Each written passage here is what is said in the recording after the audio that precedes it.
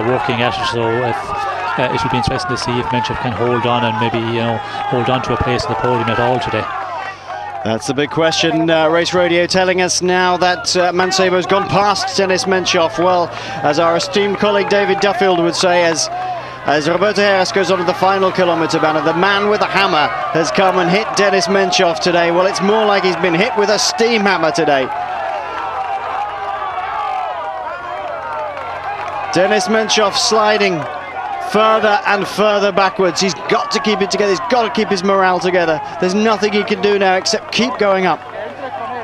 Keep going up. He can't get off the bike. He's got to keep pedaling one stroke after another at his own pace and see people come past him. He's got to ignore that and keep going.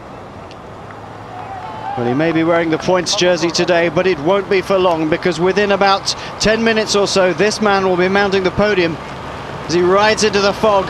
Maybe we won't be able to see him on the podium, but he'll be putting on a bright, glowing gold jersey, because he's going to take the victory today, and with it, here at the foggy top of Pajares, the lead of this year's Vuelta a España.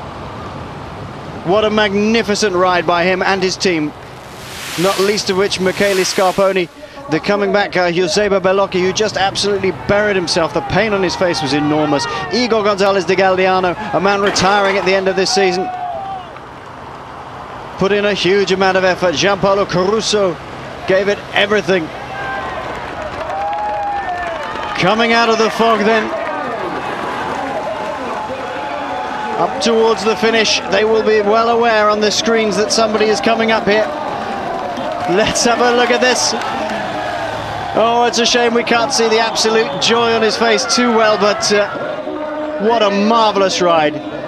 Sean, today it had to happen. There had to be